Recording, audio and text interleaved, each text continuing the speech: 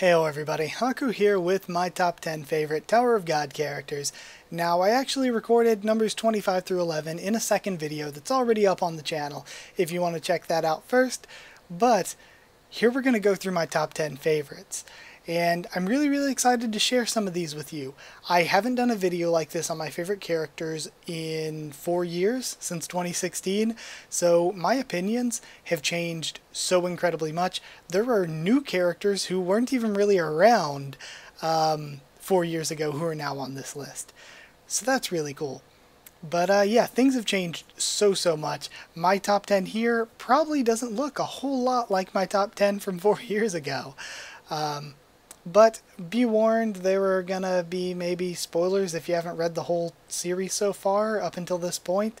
I'm doing this during the hiatus, during the sort of Nest arc. If you're watching this like months down the line or something, just to give you some context for where I am. But yeah, let's dive into these top 10.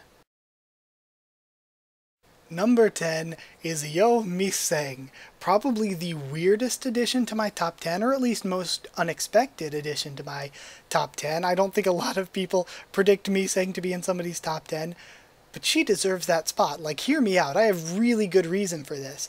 At first, I probably, like most of you, was just like, Miseng's kind of a okay whatever character. She's just Miseng. But then, going back and rereading recently, as I'm watching like other people's read-throughs and stuff, I'm starting to realize Miseng is actually a really awesome character. Now, I personally came to really love her during like Last Station and stuff. I thought she really shined there, but even before then, I never really noticed it reading before, but every time something bad happens, when other characters are just like, we should do whatever, we should do this, we should just keep climbing as we are, Miseng goes off and trains and gets stronger every time, or she at least tries. When Viol and Horyang left the team, she trained when everybody else wanted to stop. She wanted to keep training even more. Later on, she wants to train and improve over the time skip to get even stronger because of things that have happened.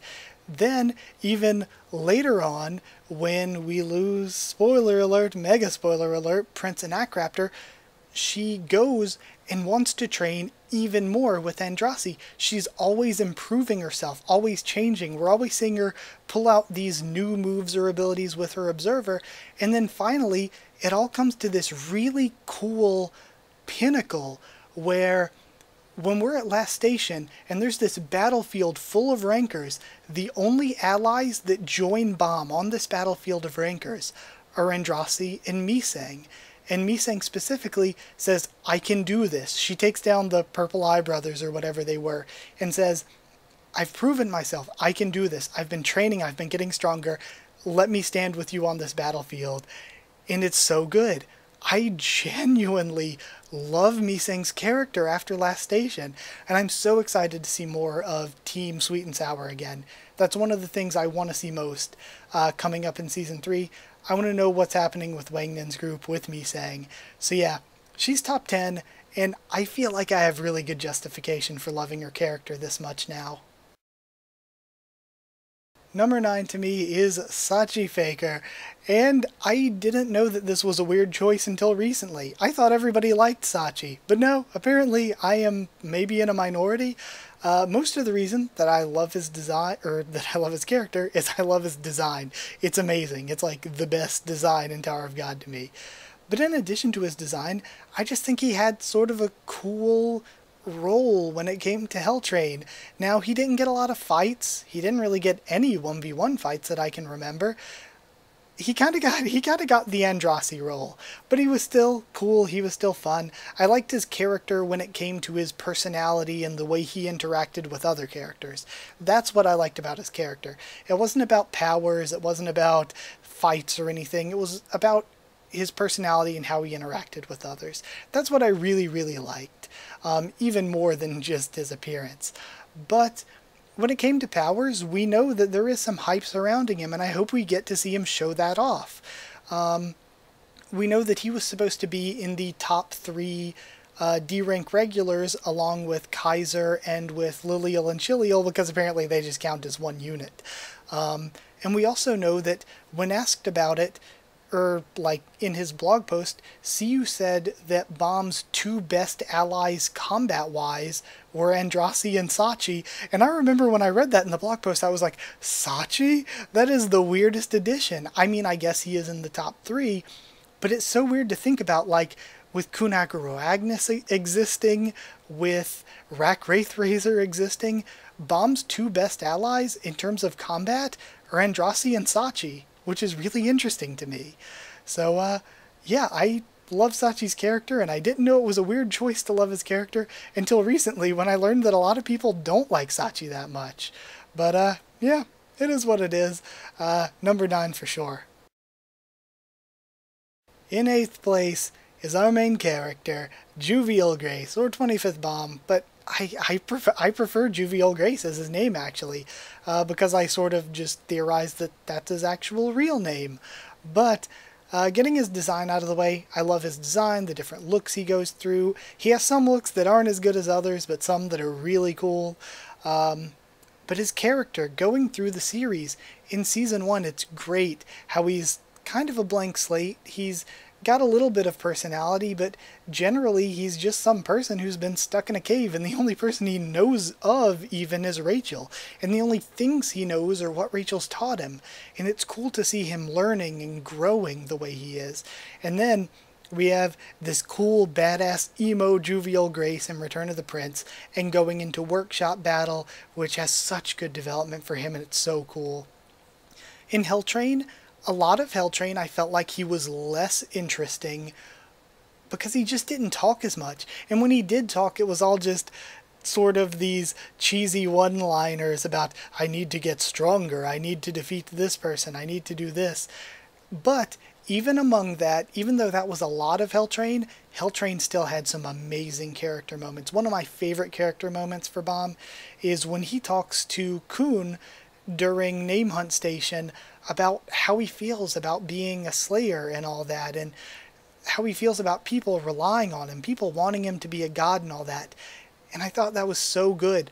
And then it continues on with his relationship with Haku and his backstory, and in Floor of Death, and his evolving relationship with Rachel. His relationship with Rachel throughout the series is so good. The way it changes and ebbs and flows in all these different ways, it's so good.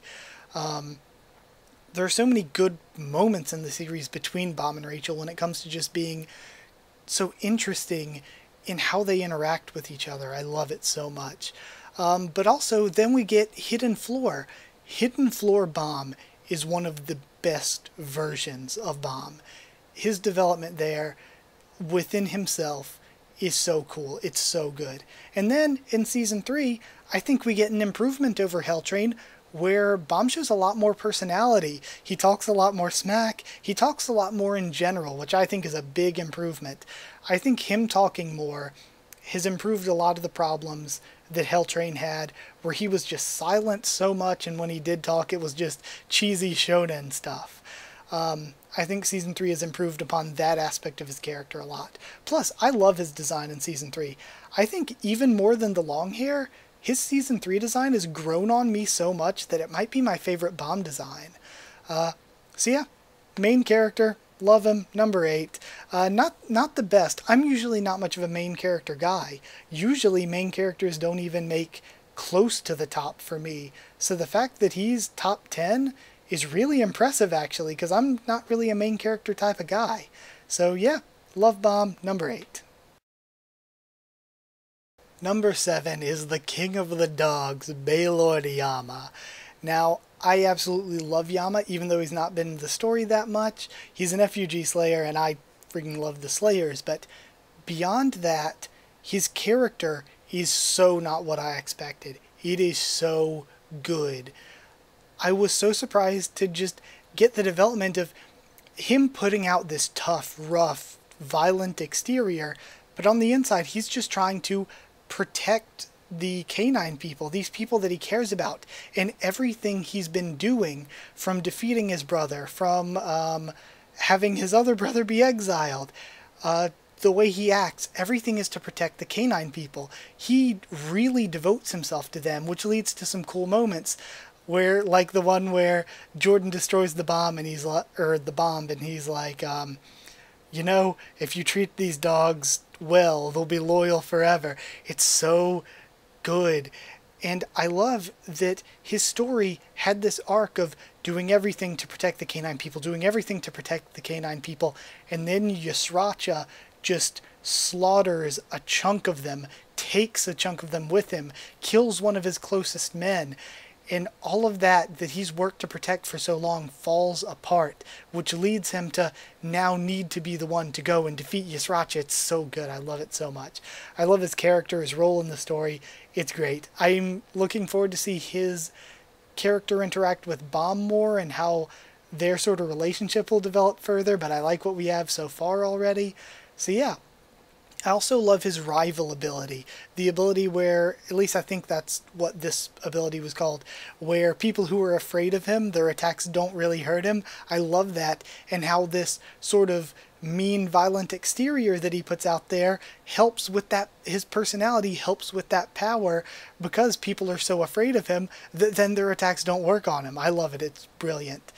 So yeah, absolutely love Yama. So even though he's kind of newish, top 10 already, sitting at number 7. In 6th place is another relatively new character, Lopobia Elaine. Now Elaine isn't just a character that I like, she seems to be a fan favorite already. So many people love her already, and so many people share the same opinion as me of, now that she's joined Bomb's team, she really needs to do more. I want to see more of her.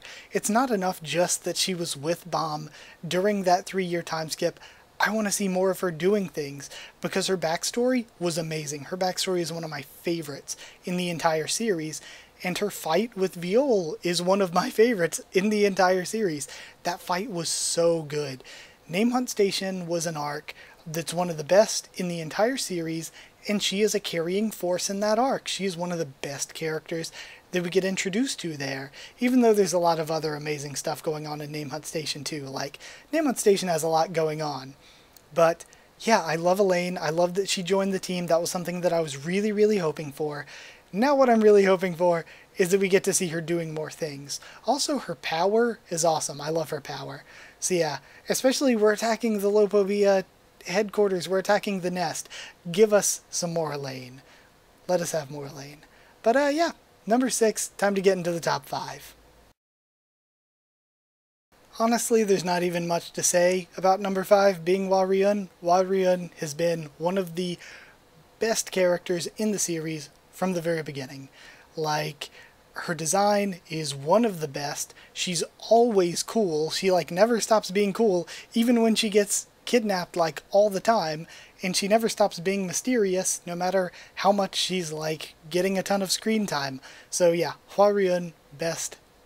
Like, I can't say best girl because Elbeld is there, who is top waifu, but gosh, what a good character. I freaking love Hwa-Ryun.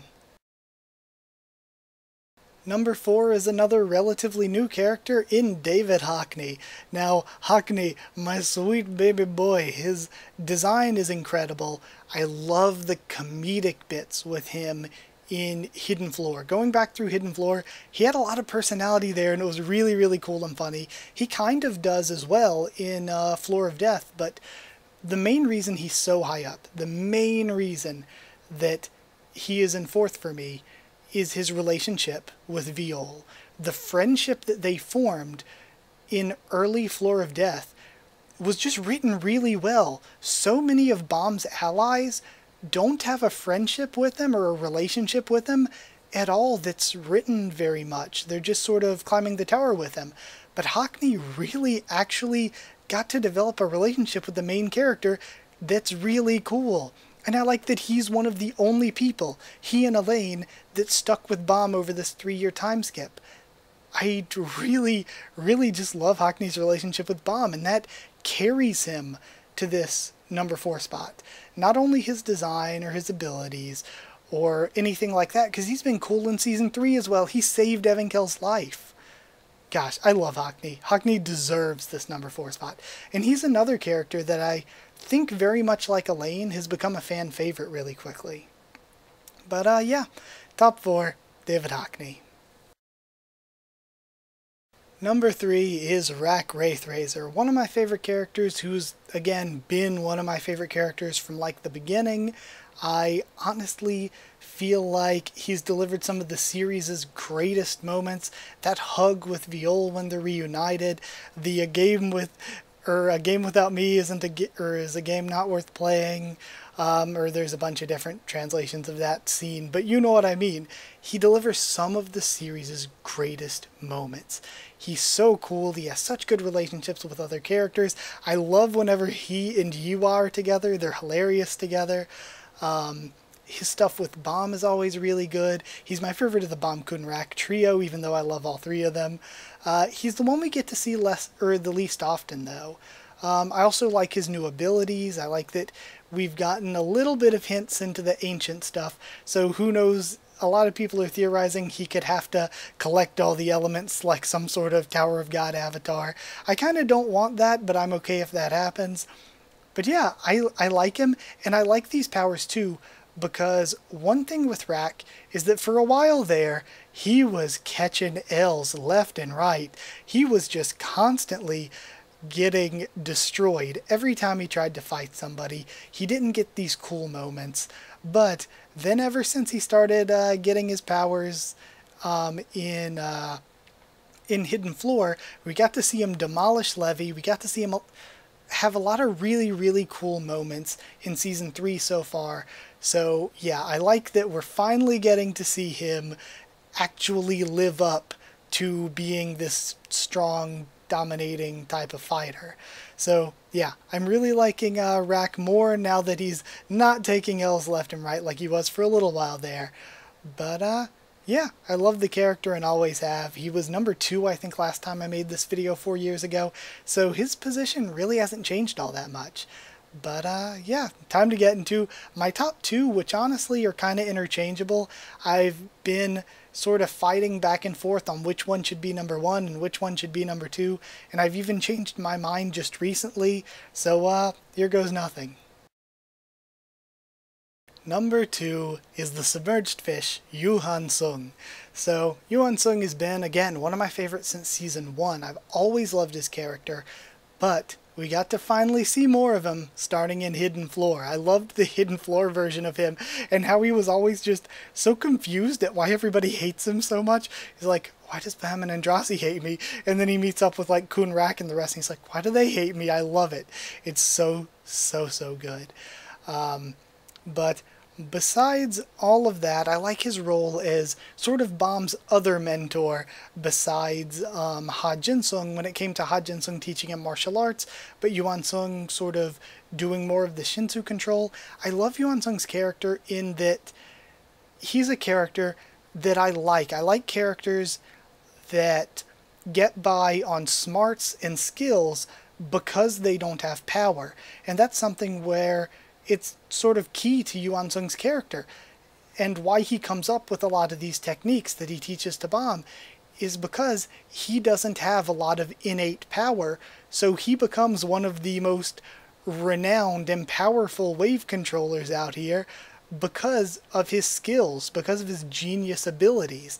I love that. I love that so much, and the way he's so great at all of his planning and scheming and all of that is really great too. Just in general, he's constantly been great. Also, we're getting more and more of his flashbacks with Evankel. Those are all good. So I hope we get to see more of him. I hope he gets to win one of these 1v1 fights whenever we get back from the hiatus. I just want more good things for Yuan Sung. So, lastly, let's get into my favorite character. Again, a character that between them and Yuan Sung, I've kind of been juggling back and forth. And until recently, I actually had Yuan Sung in first, but I changed my mind last minute, so here we go. My number 1 favorite character in all of Tower of God is Arie Joaquin, or White. I kind of count them as the same since Joaquin is White's sort of primary main personality. So I love everything about his character. He's this evil, arrogant character at first, and he still kind of is, but he's this super evil, arrogant character. and I love the journey we take from that. We start off with him being rivals to Bomb, and slowly over time, he sees Bomb succeeding and protecting people, and he sees Rachel doing all these selfish things, and he starts to think, and I love that it's a slow build over time. Man, the way she does things is so selfish, and this coming from him. And he starts to see himself agreeing with Bomb a little bit more and a little bit more, until finally he ends up going from his enemy, his rival, to being an ally to him. Not like a close, friendly ally, but he's willing to work on the same side, which is really cool. In addition to that, I love the way, again, Albelda is just being his Jiminy Cricket, the voice in his head, his conscience.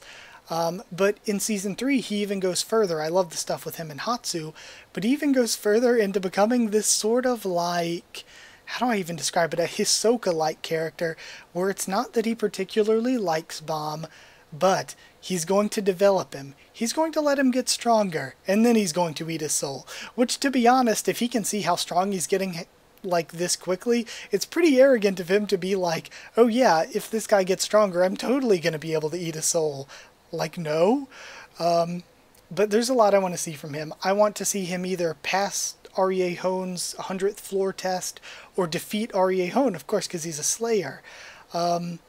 I'd love to see that. There have been so many really great moments with White just being badass. And one of the best is his fight with Caliban is so good. One of my favorite fights in the series, just when it comes to being big and, I mean, I hate using the word, but epic, being cool. I love the cool factor in it. So, yeah, I love his character, and lest we not forget, he has this cool backstory of wanting to take out Arie-Hone, and he is basically 5 kids in a trench coat. I love this. He's basically 5 kids in a trench coat standing on each other's shoulders. We can't forget that Joaquin, when we see him separated from the rest, he's actually like a literal child who became a god, who made these countries war with each other. He's such a cool character. There's so much lore in there, and especially not only the Arie-Hone stuff. I think Arie Hagafarion was the princess who defeated him. I want to see her show up in the story. I want to see how he interacts with her. So, yeah, number 1, there's still a ton more that I want to see with this character. And that is it. Because he's number 1, I'm going to leave him up here while I finish out the video. So, yeah, if you did like the video, comment down there. Tell me who your favorite characters are, what you thought of my favorite characters. Subscribe for more Tower of God, much more on the channel. Follow on Twitter if you want. I can try to keep you updated there and stuff for the channel or talk to you there. If you'd like a link to our Discord server to talk to me or more of us there, just ask and I can give you a link. And if you want to help support the channel so I can continue making more videos like this and many, many others, it's patreon.com/Haku of the Tubes, or a link will be in the description. But either way, thank you so much for watching again, and I'll see you all next time.